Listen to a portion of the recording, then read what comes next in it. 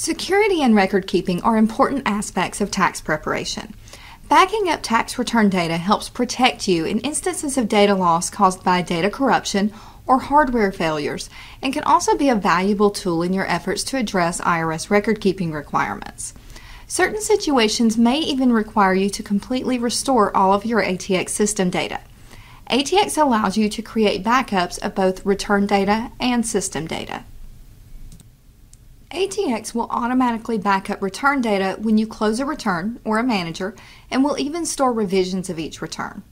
With each return, ATX also backs up e-files, bank product information, fixed asset data, and any PDF attachments.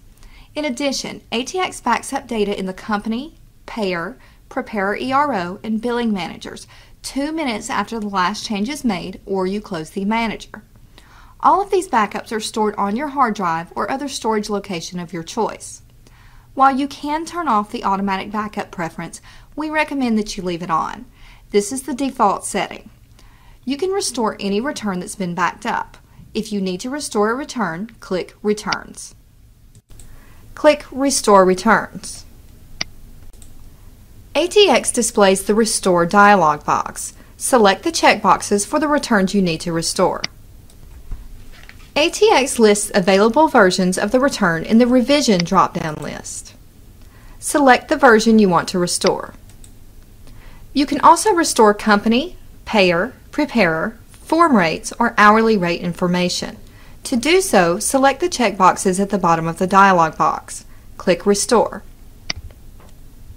ATX may display a message that the return or other data exists. Confirm that you want to replace the existing return. In addition to automatically backing up return data each time you close the return, the ATX software automatically backs up the entire system every hour. ATX backs up everything in your database during a full system backup, including returns that were already backed up via automatic backup. By default, ATX stores your full system backup data on the C drive of either your standalone machine or your network server, depending on your installation type. You can change the location of your backup data in the Admin Console. Use the Admin Console to perform activities relating to the ATX system and ATX server. Make sure you are logged in as the admin user to access the Admin Console. To open the Admin Console, click Support. Click About. ATX displays the About dialog box. Click the Admin Console link at the bottom of this window. ATX opens the Admin Console. On the Server Settings tab, you might need to restart the server, which is a component of every ATX configuration, even standalone installations. For more on the server, see the Admin Console section of Program Help or the ATX User Guide.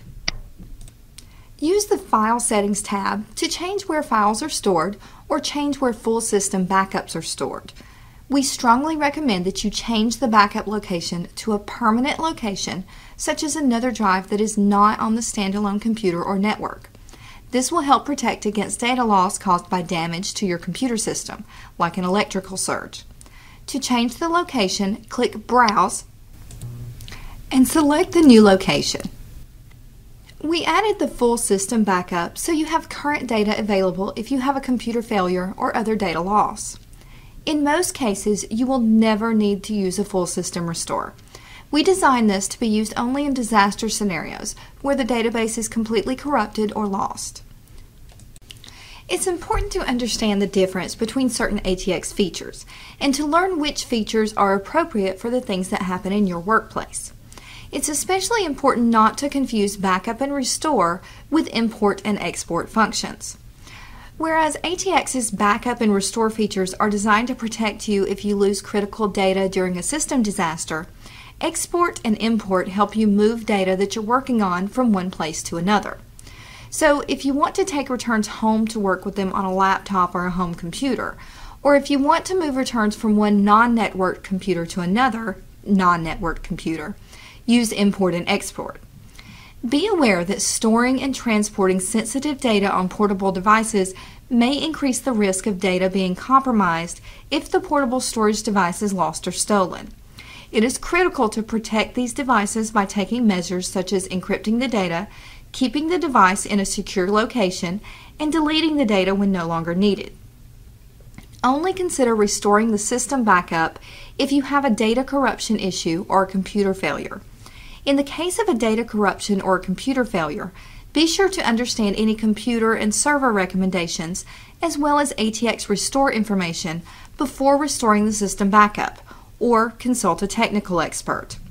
If you want additional tips on backup and restore and how it compares to import and export, see the documentation that accompanies this video or ATX program help.